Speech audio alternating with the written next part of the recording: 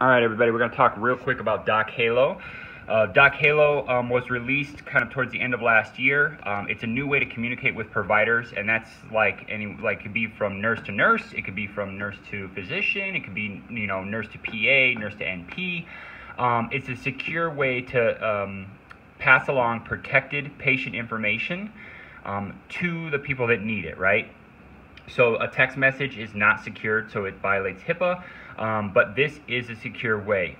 You can actually send pictures through the phone app. They do not save them to your phone. So if you took a picture through the Doc Hallo app and send it along, that is a secure way of sending images. The one downside about the desktop version is you can't send pictures, and I know there are some providers out there that want pictures of things. One example that I can think of is our cardiologists have been wanting pictures of like EKGs. So some of the charge nurses up on the 7th and 3rd floor, 3HV, are using their cell phones because they have it on there to do that securely. So if they ask for that, you just find somebody that has it and do it securely. We don't really want cell phones out a ton on the unit, right, for obvious reasons. But to get to it through the desktop, you're going to go to the Beacon Health System tab. You're going to come down here to the Doc Hallo link. It's going to take you to this little thing here. You just click the login now. Whoever the last person to log in on that computer will still, their email address will still be there, but you just type in your email address unless it was you, and then it'll be there. And then you're going to type in your password. And then I'm going to pan the camera away because I've actually got one on here that is one I just wanted to show you, but I want to cover up some names here. All right, so we're going to bring this in kind of slightly. All right, so here, this was to Elizabeth Peck, who is one of our PAs with the cardiothoracic group. So had a patient come back from open heart surgery, and as we know, they always get post-op antibiotics. So we didn't have anything ordered, so I sent her this, like, hey, he's got a penicillin allergy. Normally we give cefzolan. We don't really want to do that because he's got the penicillin allergy, so we usually just give Vanc, a pre and a post-op dose. And then I said on there, do you want one? You can call me at, right? Because what she can't do, and I'm going to kind of scroll back away so I can get rid of this. What she can't do is send me orders over this. So that's one thing that, like, I think a lot of the physicians weren't even aware of. It sounds like the hospitalists were not aware of this.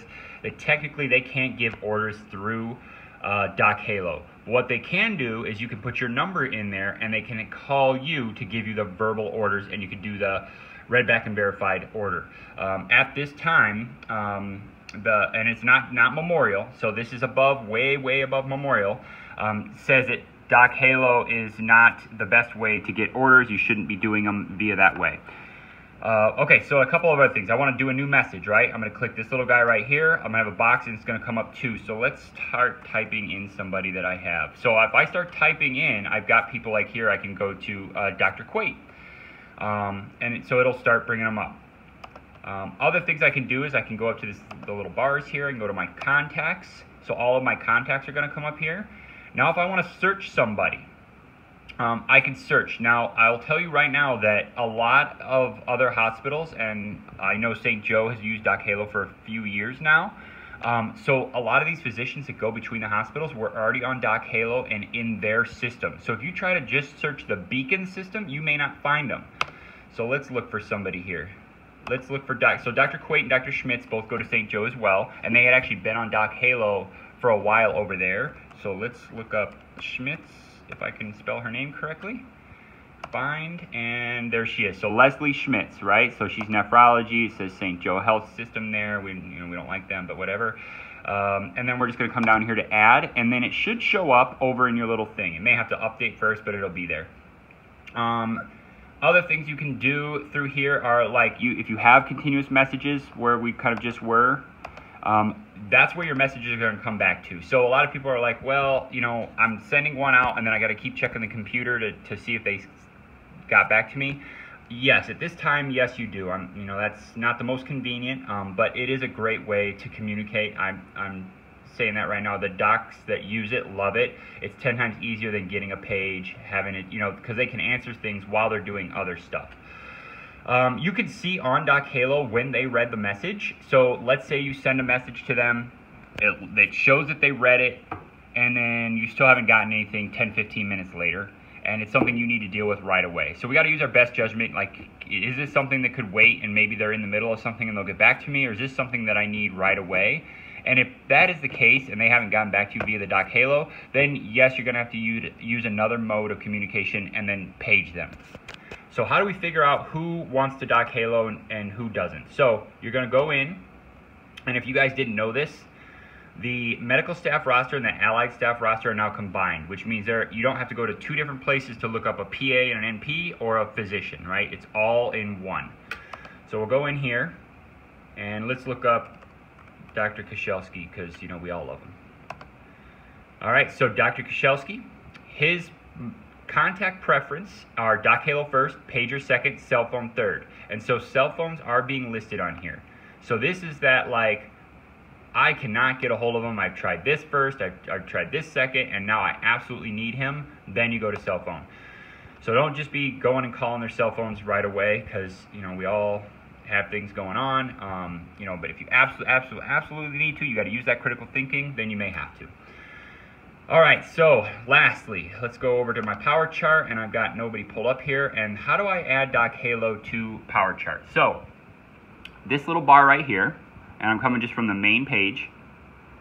I'm going to go to add, remove a button here. I'm going to go to add, and this top line, what you're going to do is you're going to want to call it something. So I'm going to call mine Doc Hallo, and then I'm going to come here, and then what I'm going to do is I'm going to go to that actual Doc Hallo login. I'm going to copy and paste this link, so Control copy, back to my power chart, and in here I'm going to paste it. So boom, okay, and then I'm done. Okay, so let's just remove back out, and as you can see, I got this Doc Hallo link. So real quick, I'll show you. If I close down all of my open windows here, I'm trying to do this one-handed and it's quite difficult. Bear with me. So we'll close them down,